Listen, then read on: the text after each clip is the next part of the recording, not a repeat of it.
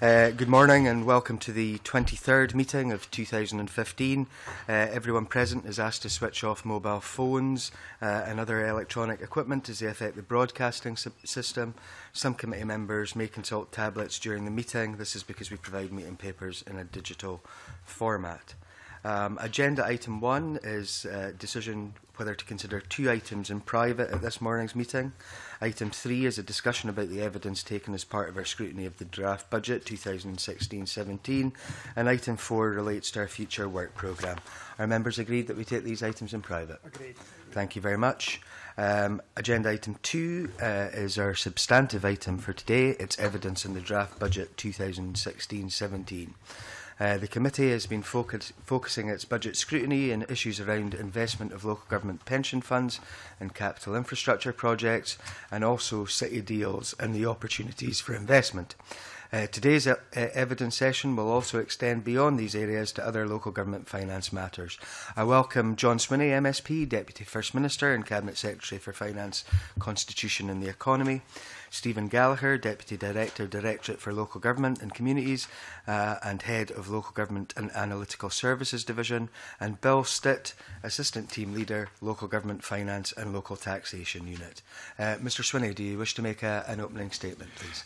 I will, Convener. I welcome the opportunity to meet with the committee this morning and to address the issues in connection with the forthcoming Scottish Government budget.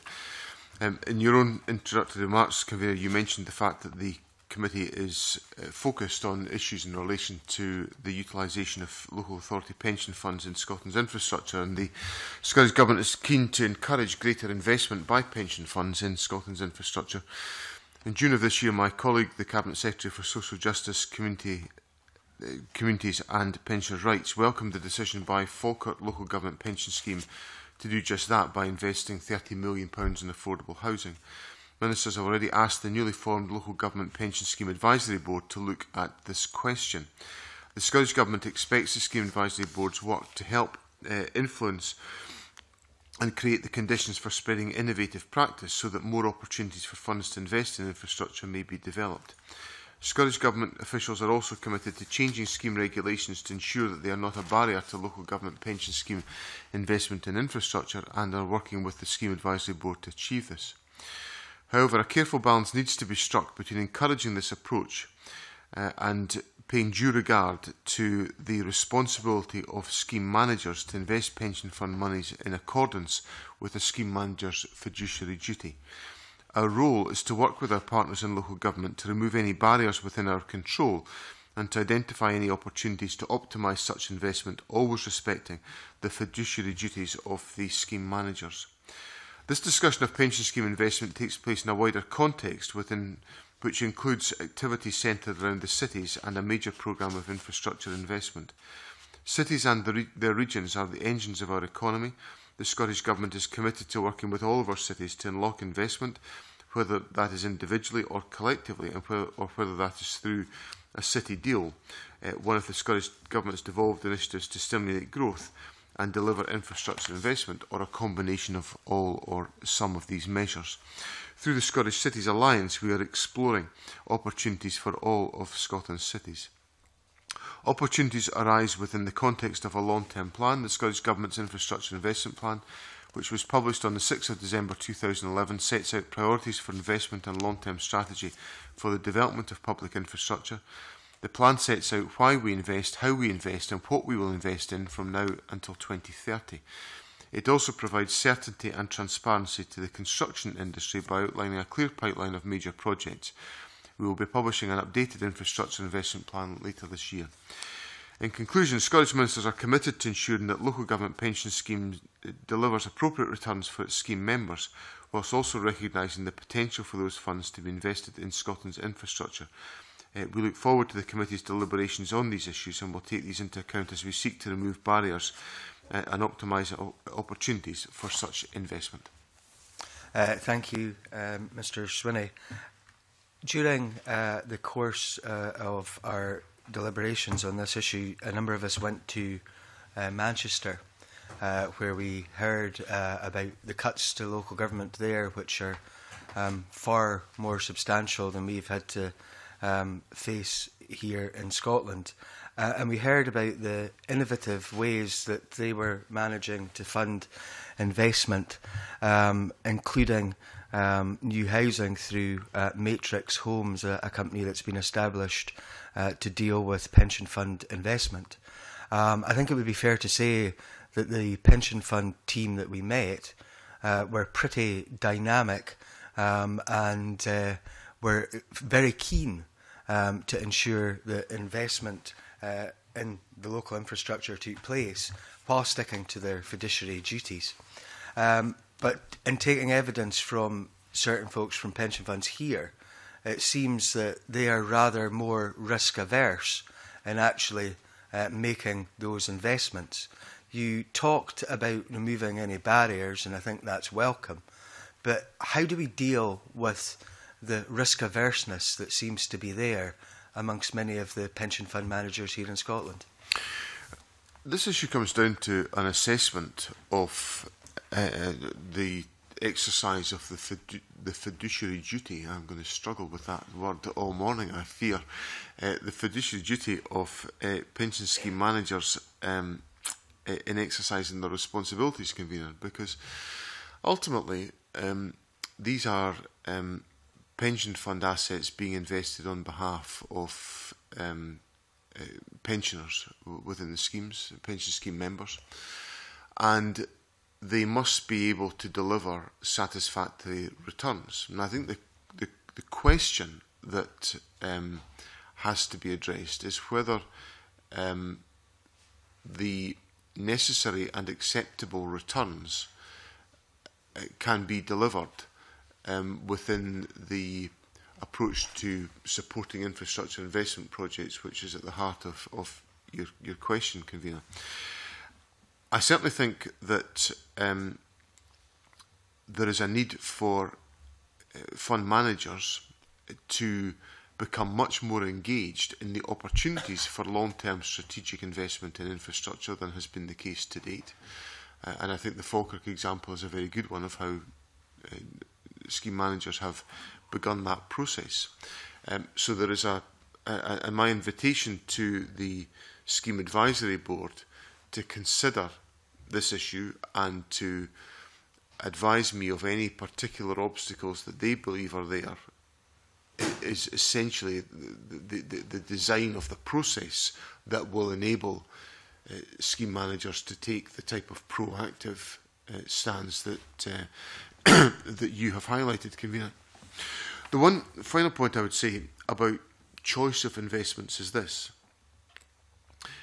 there are parameters and limits to the choice of investments that should be undertaken by scheme managers. The questions around the ethics of investments are very important, and I think there are substantive ethical questions raised about some of the investments that may be made by fund managers, which will directly contradict the fiduciary duties of scheme managers, because one investment might deliver a greater return, but the ethics of that investment may be unacceptable to the scheme in question. And that, to me, is a legitimate parameter to be applied on the exercise of fiduciary duties to ensure that the ethical choices that are made about investments are fully and completely respected by the actions of pension fund managers. In terms of those parameters, we talked to someone from Strathclyde Pension Fund the other week who didn't seem to have a difficulty in that pension fund investing in arms companies, for example, which is maybe one of these areas where maybe pension funds should not. And, the excuse that's often given there is that in order to obtain the best bang for their buck, to conform to their fiduciary duties, that they have no option but to invest in arms or tobacco or alcohol. Do you think that they have the ability to disinvest from these kind of areas? Yeah, I think that option exists for the pension policy priorities to be set and the investment priorities to be set by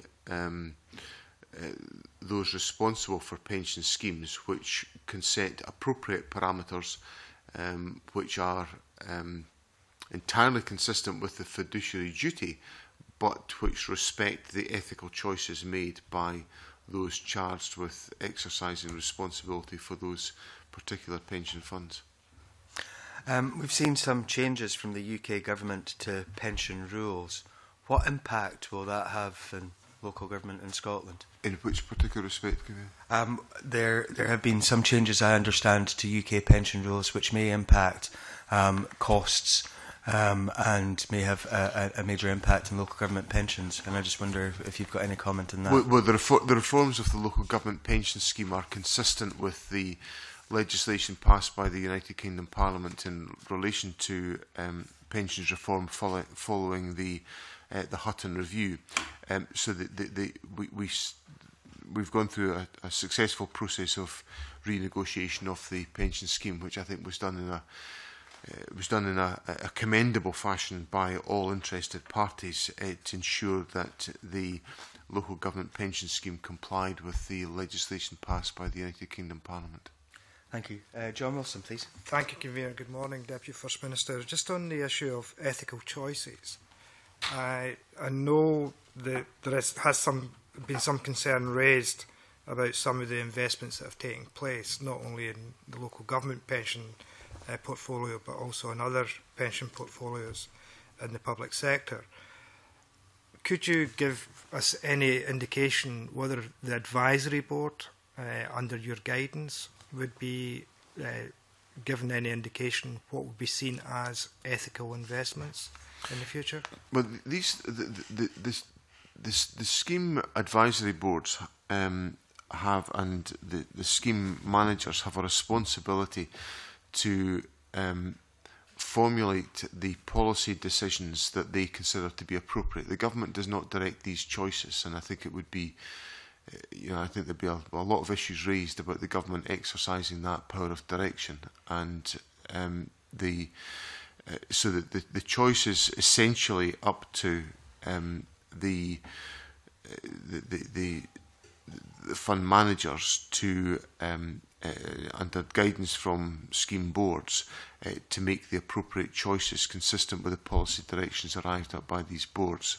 The role of government is not to direct these points. I think there would be, we don't run the local government pension scheme. It would be inappropriate for ministers to be involved in directing those questions. The point I made to the convener in my earlier answer was the fact that I think it's entirely legitimate for these issues to be, for these issues to be considered by scheme boards and for decisions to be taken accordingly, that set the parameters within which fund managers operate as a consequence.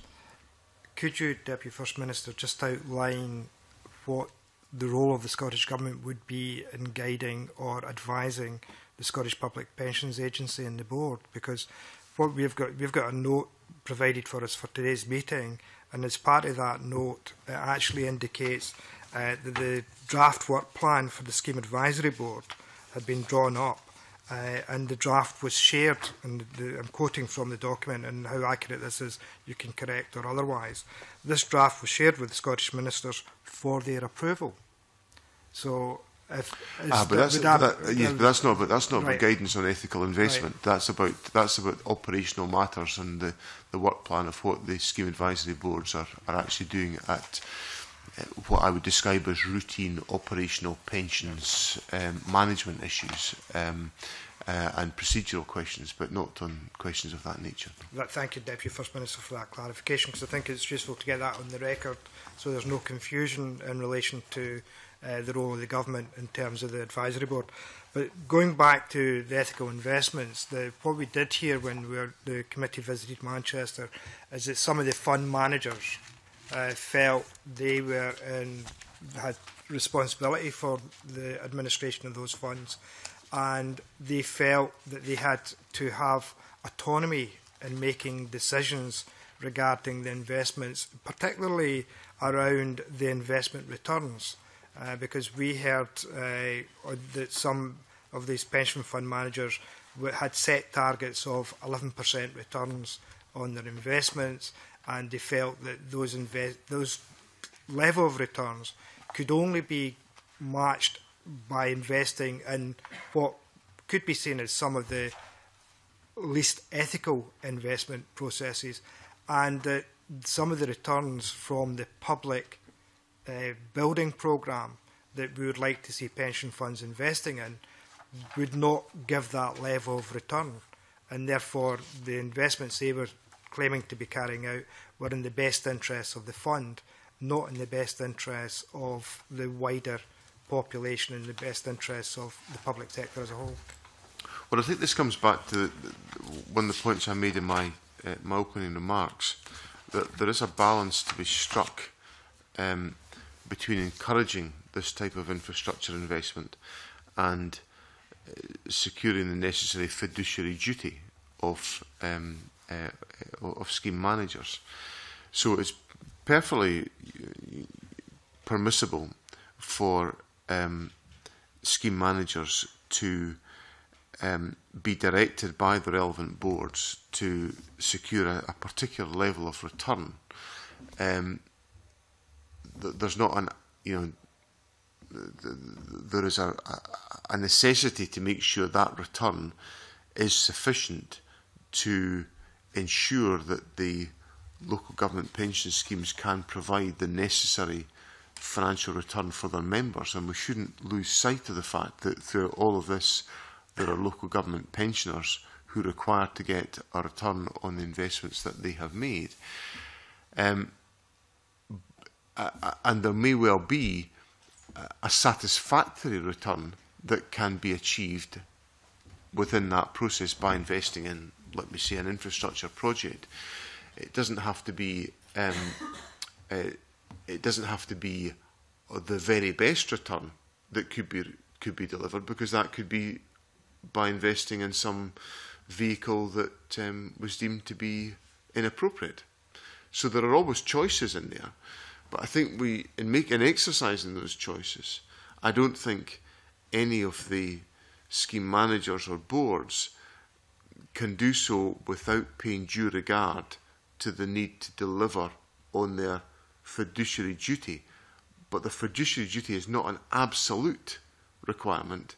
It can be a relative requirement.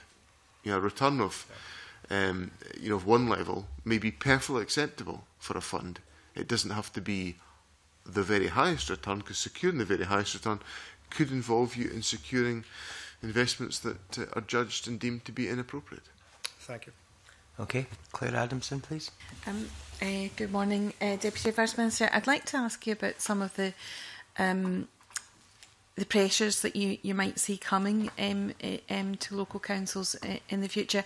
I'm thinking particularly of the change in the pension rules by the UK government, which COSLA have estimated might be a cost of £125 million, and whether there has been any progress in negotiating with the UK government about possible compensation that they've talked about doing for English and Welsh local authorities that are going to be particularly affected by this change.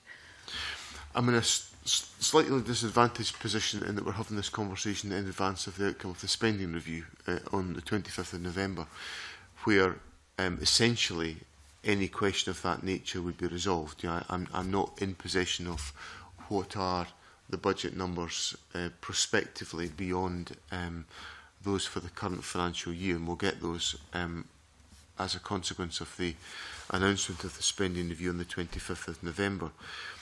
What I can say is that my expectation is that the changes that Claire Adamson has referred to will be significant factors with which we will have to wrestle, and we'll be wrestling with them right across the public sector within Scotland, because these decisions that have been taken on employers' national insurance contributions and on pension contributions will have to be met by employers. So there are other factors as well. The apprenticeship levy, for example, we don't know really any detail other than the fact there's going to be an apprenticeship levy, and that's going to be applied to what's been described as large employers, although we can't get a definition of what a large employer is.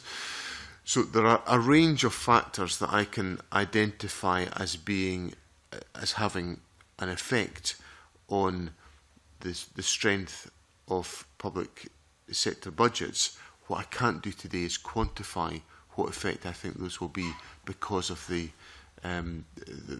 fact that I don't have a final position from the UK government on what the financial settlement will look like beyond 2015-16.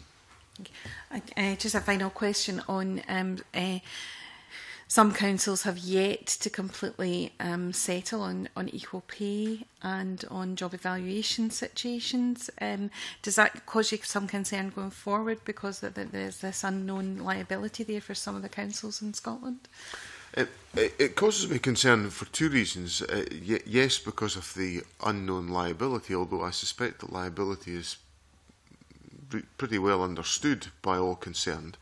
My greater concern is about the members of the public who are not having the settlement to which they are entitled. And, you know, I've been appearing before this committee for 8.5 years as a minister, and I suspect the first committee that I appeared before asked me about urgency about equal pay, and I suspect I said at that time, I don't suspect I said at the time, I said at the time, I think this is an issue that should be resolved speedily by local government. There's not really much there's no new ground being covered about this. It's all pretty well established over the last number of years, but it is a matter for individual local authorities to resolve. And I did see some media coverage this morning, which I think Fife Council has made some significant progress in this question, which of course I welcome. Thank you. Obviously, Mr Swinney, we're here to scrutinise the budget, but that's been a little bit difficult considering the lateness of the autumn statement. And obviously that causes you difficulty in the fact that in terms of some of the questioning you're going to be unable to answer because Mr Osborne has not made the announcements that we were expecting. Does the lateness of the autumn statement actually cause you a huge amount of grief, and will that grief actually be felt by local government as well, who of course won't know what the settlement will be for them until much later as well? There's never any grief caused to me. I just glide past it all, convener. But collected. Obviously, the timing is not ideal, and I wouldn't begin to suggest it is anything other than inconvenient. We've had spending reviews before in October. Normally, I would have presented a budget to Parliament by September the 20th. That's my agreement with the Finance Committee revolves around that date. And we've had previous spending reviews which have been in October. I think if my memory serves me right, we had one in November as well, in earlier November. I think this is the very latest we've had, in certainly my tenure in office. So it is much later.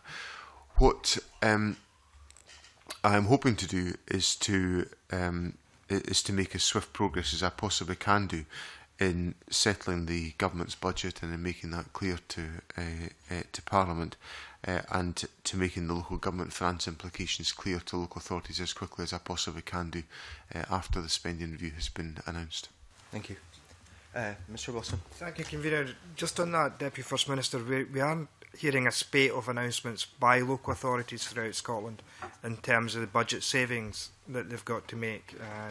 A number of authorities have indicated that one authority in central Scotland has indicated that something like 1,100 workers or employees will have to go as part of the budget cuts. How can local authorities at the present moment give that indication that there will be redundancies or people leaving the local government if we don't know what the budget settlement is going to look like until later in the year?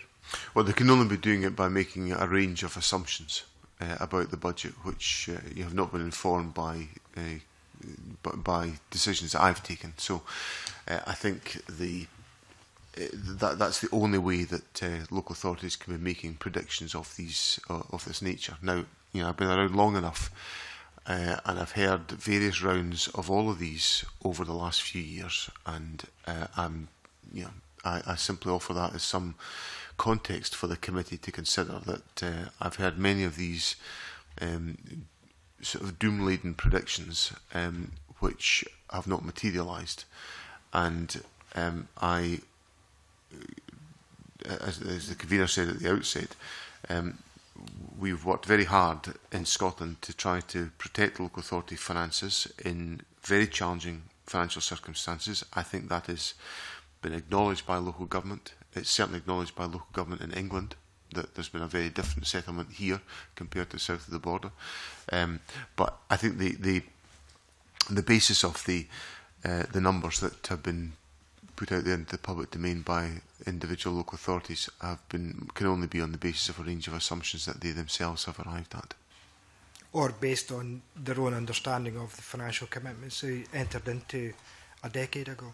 Well, these will be factors that will be relevant, and the PFI burden will be a particular strain on local authorities that have committed to that approach. Thank you very much. Cabinet Secretary, we went to Manchester and have been to Inverclyde and taken evidence on city deals. I was at the launch of the Aberdeen City deal bid in Parliament last night.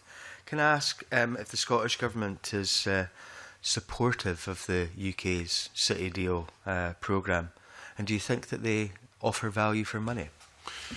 We are supportive, and I was, well, you were at the Aberdeen City deal launch in Edinburgh last night, where I was in Aberdeen with a business audience discussing this very question last night into the bargain, and I would say that there is a general enthusiasm for the exercise of city deals. I think there's a particular opportunity in city deals to provide some of the integrated focus that would be beneficial in setting a clear agenda and direction for development in particular localities, and to see those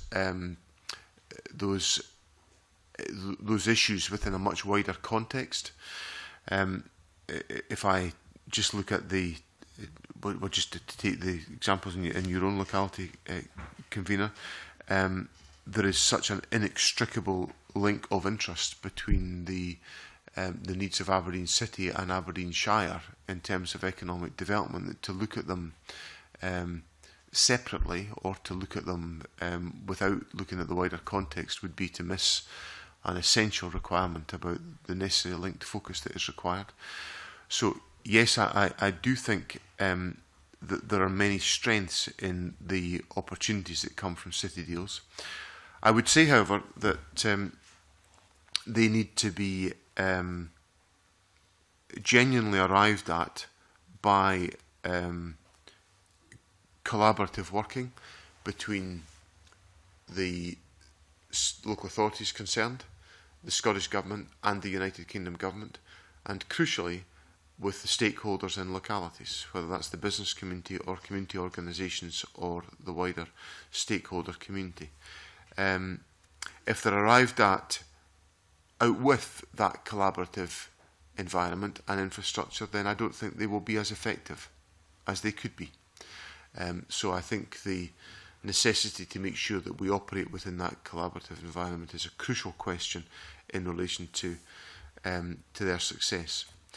Finally, convener, you asked me about value for money, and I think the assessment of value for money must be applied rigorously and continuously through the city deal. The city deal of itself cannot be, I couldn't say to you today, every city deal is going to be value for money. That would be an in-principle commitment for which I would not have the evidence. But the value for money test must be applied on all of the developments that are implicit in city deals and the steps that are taken. And my in-principle view is that they are likely to be value for money because they will be driven by the values of collaboration and cooperation, shared interest and the breaking down of boundaries between public authorities, which generally, in my view of public policy, are good things in relation to the exercise of policy decision making and therefore in pursuing a value for money assessment as a consequence. Thank you. In terms of that collaboration, we certainly seen last night the business community buying into the Aberdeen City and Shire bid. Do you think that other public sector partners need to be involved in the formulation and shaping of any bid to ensure that it's successful? Yes. Thank you. Cameron Buchanan, please. Good morning. When we were in Manchester, we saw the effectiveness of Greater Manchester City deal because they all work together, collaborate. And I was going to ask you what your involvement in the governance and management of a city deal should be. If you think, how is the Scottish Government planning to, I won't say interfere, but how it's going to be communicated? Well, certainly we would be, we would want to be closely involved in the setting of the direction of the city deal. We would obviously, in the city deal arrangement that has been approved so far in relation to Glasgow, we are funders within that, and we have a funding commitment. So in terms of that funding, I have a duty of value for money to Parliament in relation to that investment that is undertaken, and I have to be satisfied about that. So the government will want to be closely involved in the direction of the city deals. I think the overriding question is perhaps the point that Mr Buchanan made in his question to me, which is that the success of these ventures will be driven more by the collaboration amongst the interested parties than by the degree of government direction and intervention in the process. So the creation of a shared agenda amongst those parties, which is viewed by the government to be credible, acceptable, value for money, delivering on the purpose of the city deal, that would be the model of governance that I would see as being relevant in this process. Thank you. Are you intending? Is it your idea that you would fund all the city deals? I mean, they should all be funded by the government, or a part by the Scottish Government. That invites me on a Wednesday morning to make a spending commitment in front of the Local Government and Regeneration Committee, and I think Mr Buchanan knows me well enough to know that that's not it's not a general habit of mine to behave in such a fashion. We're very supportive. We're keen to be helpful, but our degree of support and the level of support will be determined by the quality of the propositions that come forward. And the direction of these city deals. Do you think these city deals are really necessary? I mean, why are they necessary particularly? It's a rather more general question there. I think there is a benefit in them, because if I take the example of since we've been talking about the North East, about Aberdeen City and Aberdeen Shire, we are jointly with the local authorities funding the Aberdeen Western Peripheral route, which I delight to see is now taken its course around the city at long last. That, and the convener will correct me on the geography, but the overwhelming majority of that route is in Aberdeen Shire area, but it will have a profound effect on both Aberdeen Shire and Aberdeen City, both in terms of implications on the traffic system, but also in terms of the opening up of opportunity. So we need to then have a mechanism to essentially focus on that joint agenda, and I think the city deal gives us that opportunity to do so. It also, I think the city deal has the potential to recognise some of the changes that have taken place in our society in recent years, where cities have become ever more fundamental to the operation and the exercise of an economic agenda. So the drive of cities like Aberdeen or Edinburgh or Dundee or Glasgow or Perth or Stirling or Inverness are now much more central to economic development in our localities. So I think the city deals essentially recognise that need for us to be much more focused in our policy making at that level.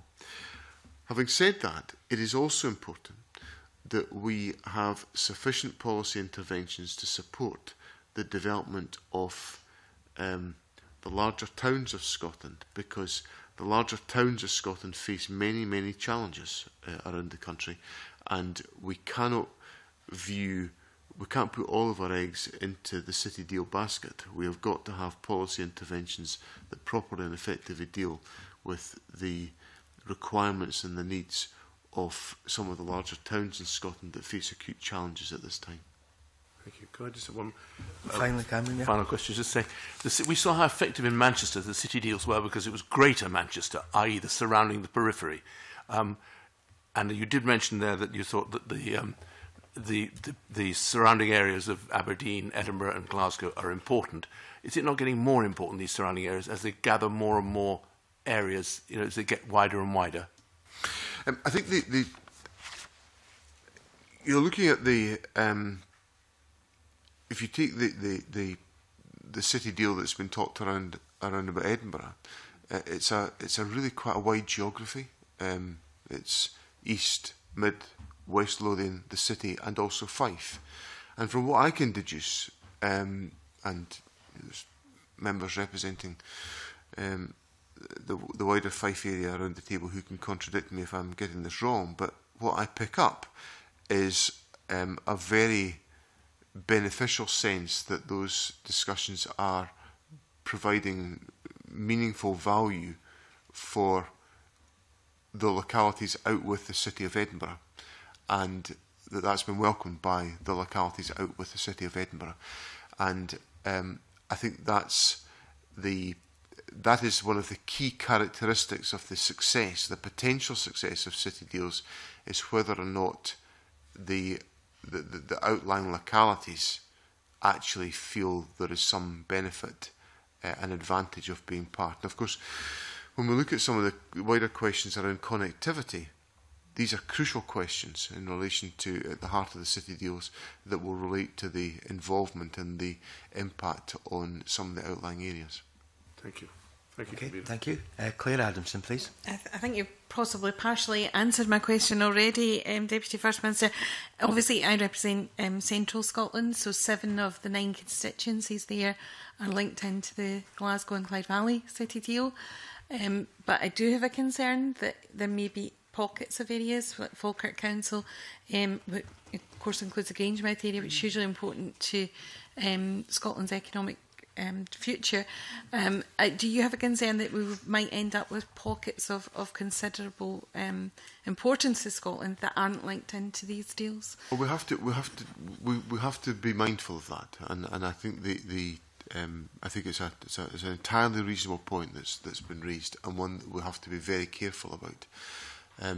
And in terms of the city deal areas, Glasgow and Clyde Valley and the city of Edinburgh deal are covering really quite wide geographies, and that's welcome. But if I then think about, well, I suppose actually, if I have got all of my geography correct, Falkirk is probably the bit that is out of both.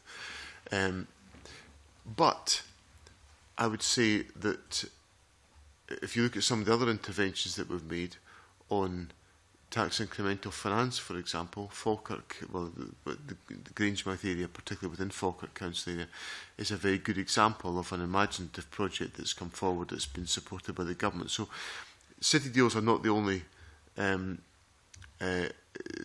tool in the box. We have tax incremental finance, which has been, well, as Claire Adams and I discussed in parliamentary questions just a few weeks ago, the Ravenscraig tax incremental finance pilot is now being reconsidered by the interested parties because the original propositions are not forming in the way that was originally envisaged. And I think that's, these things will happen, and we just have to be open to trying to pragmatically and supportively address these questions. So there will be a range of interventions like that. We have the Growth Accelerator model in the City of Edinburgh, which is designed to try to help fund the redevelopment of the St James's Quarter, St James's Centre, and a very significant strategic development in the east end of the city. So there will be a range of different interventions that will be deployed to try to support individual localities. And how I would reassure the committee about how we're approaching that is through some of our thinking around inclusive growth, where we are determined to try to ensure that we have a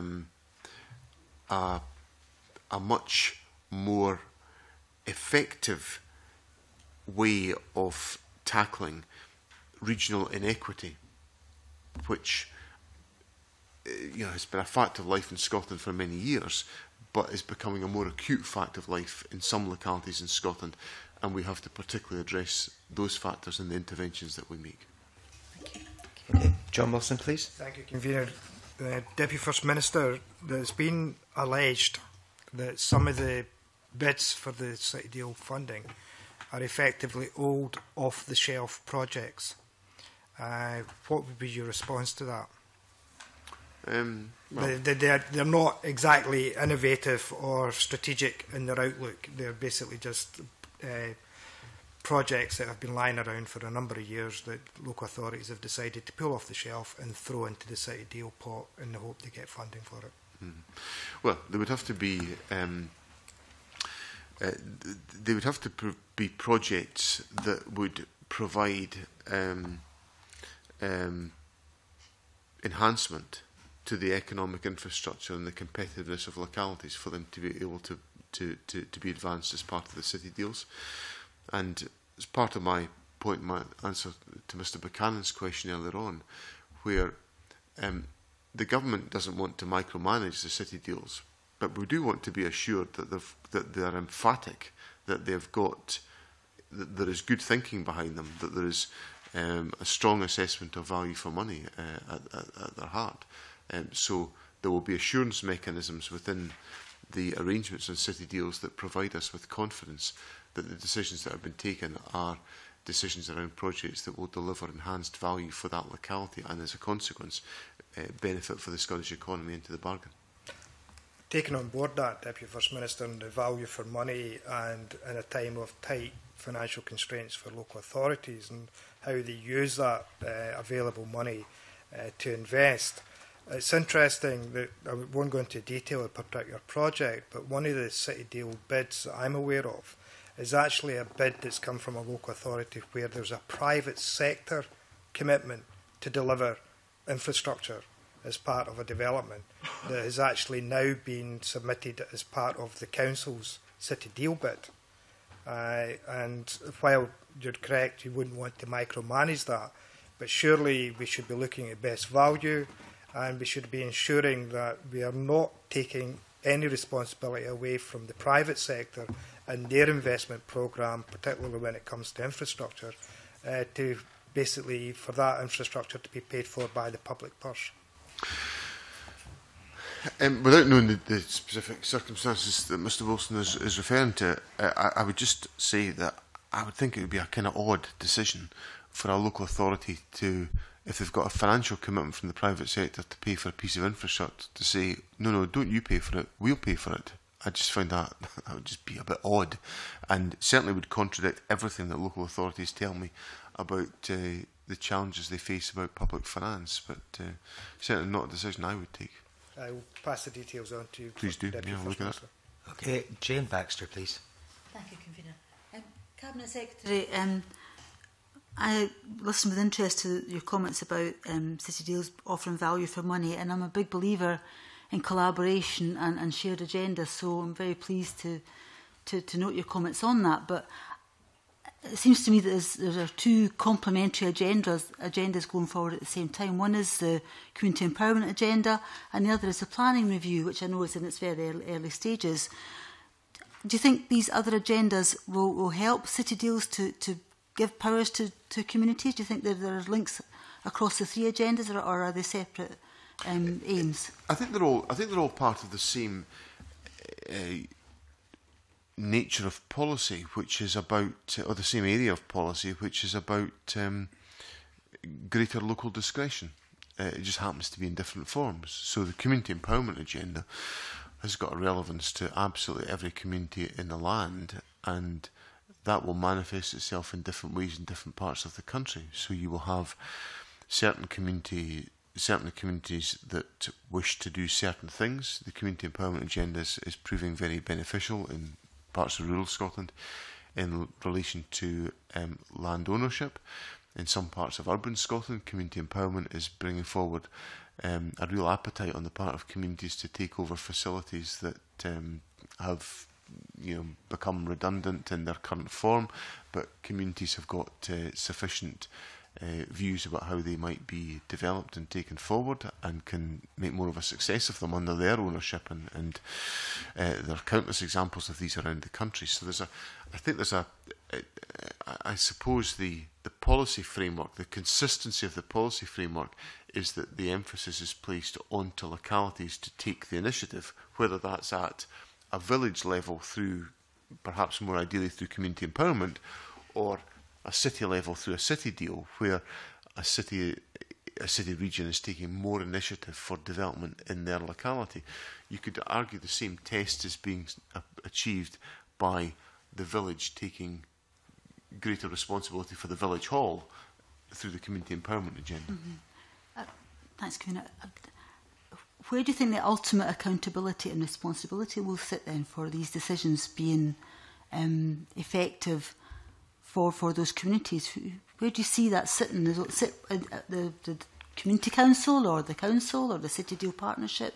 How will they agree? It will sit at different levels. I think if I take my two examples there of a city deal or a village hall acquisition by a community organisation, ultimately the acquisition of the village hall and its operation by a community organisation, the accountability will be to the locality and to the members of the public by whatever device. I'm a member of a number of community organisations in my constituency who run village halls and village facilities and all the rest of it, and their accountability is to those who use the facilities into their locality. On the city deal, the accountability will be to the members of the component authorities, but then also to the Scottish and United Kingdom governments if we are funders of those propositions, and that will be done through a governance structure, which will be some form of governance board that will exercise that responsibility. Okay, thank you. Thanks, Convener. Willie Coffey, please. Thanks, Convener. Cabinet Secretary, could I just return to the city deal issue in relation to the regional inequity that you mentioned, or some of my colleagues have mentioned, that potential concern, and I would have that too, representing Kilmarnock and Northern Valley, which the last time I looked, there aren't any cities in that particular region. Firstly, what's the criteria that would enable an area, a region, to participate in the city deal process? And how might the impact on an area like Kilmarnock and Northern Valley be assessed if, for example, the Glasgow and Clyde Valley City deal was able to set a new course of direction for economic development that might have an impact on us? So how could we influence that or be protected from something that might not be in our interests in that part of Ayrshire?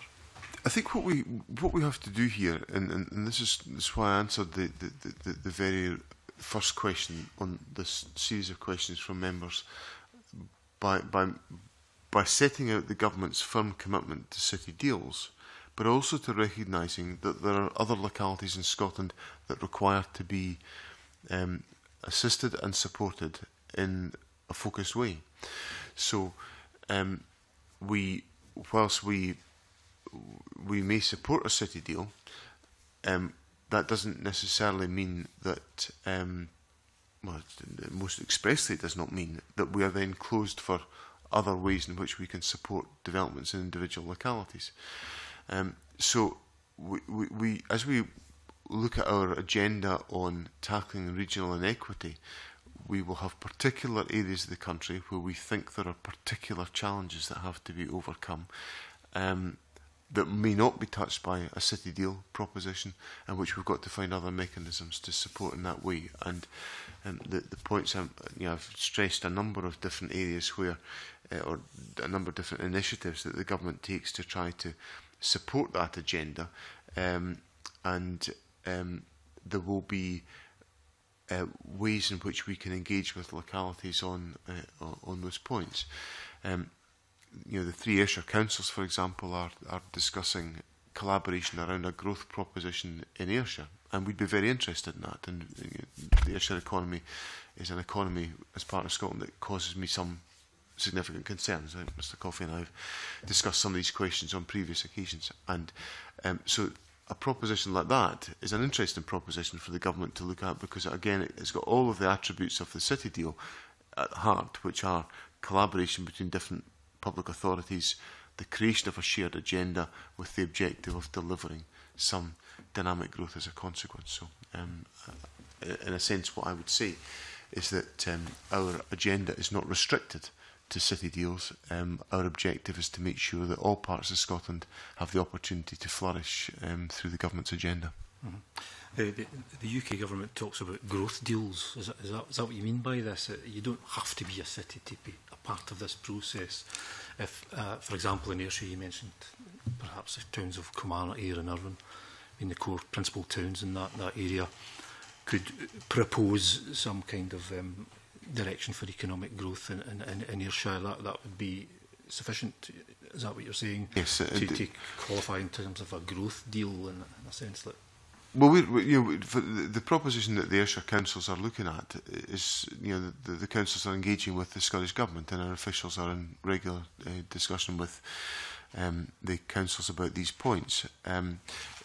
We have in Ayrshire, I know it's not relevant to Mr. Coffey's constituency, but some of our decisions on enterprise area status has given particular opportunities to areas of Ayrshire. So that's another of the tools in the box that we deploy to try to support economic development in individual localities. But the emergence of an agenda from the 3 Ayrshire councils that could be a combined and cohesive agenda which supports an agenda of growth would be, well, we are engaging with it already and would be happy to continue to do so. Thank you. Thanks. Thank you. Okay, thank you. In terms of the delay to the autumn statement, would imagine that causes you some difficulty in terms of the discussions that you would normally have with COSLA at this time about budget allocations. Can you assure the committee that, as per usual, COSLA will be consulted on the budget as it becomes more apparent? Those discussions have been underway for some time, and the Cabinet Secretary for Social Justice and I have had a number of meetings with COSLA on the issues around the spending review. Local government are our partners, so we need to understand the issues and the challenges that they face and to try to work as collaboratively and cooperatively as we can to address those issues. One of the elements of the approach to the spending review is that we are looking at not just in terms of the traditional portfolio allocations that get made, but we are looking at some of the themes that capture some of the broader areas of public expenditure. So, for example, employability is a theme, a focus of government expenditure, but it's not contained in one neat little compartment within a portfolio budget. It is spread across a range. Innovation is another. The learning journey is a third. Health and social care integration is a fourth. The justice agenda is a fifth. And in all of these areas, we are having substantive discussions with local government about how we proceed on these questions, so that local government have the opportunity to be fully part of the developing thinking within the government on the spending review, given the fact that local government will be, in all of those 5 examples that I cited there of employability, innovation, health and social care, justice, and the learning journey, they are all areas where local government are central partners. So we are having those discussions frequently with local government as part of developing our thinking on these questions. So a further breaking down of the silos then when it comes to yes. And more innovative thought in terms of budget allocation. And what obviously, once the numbers are clear on the 20th of November, there is then a much more sharply focused discussion around what do the numbers look like and what do they mean and how are they allocated. But the wider questions that I've cited there are examples of how we are trying to create greater cohesion in the way in which we use public expenditure, and as a consequence to maximise its effectiveness. Greater cohesion and possibly less duplication? Duplication is the enemy, so we, and obviously when money is tighter, which is going to be tighter, part of my focus is to remove duplication from the way in which public expenditure is deployed, and that may mean changes in the way in which we undertake particular approaches, but what I'm trying to do is to avoid duplication and maximise the maintenance of outcomes for members of the public within Scotland, where money becomes ever more difficult to secure. Thank you. Could you maybe update the committee on the progress that's been made by the Commission on local tax reform and when it's likely to report? The Commission is pursuing its work programme. It is doing that to timescale, and we expect the Commission to report before the end of November. Thank you. Cabinet Secretary, can I thank you for giving us the time today, and I now suspend the meeting and we move into private session. Thank you.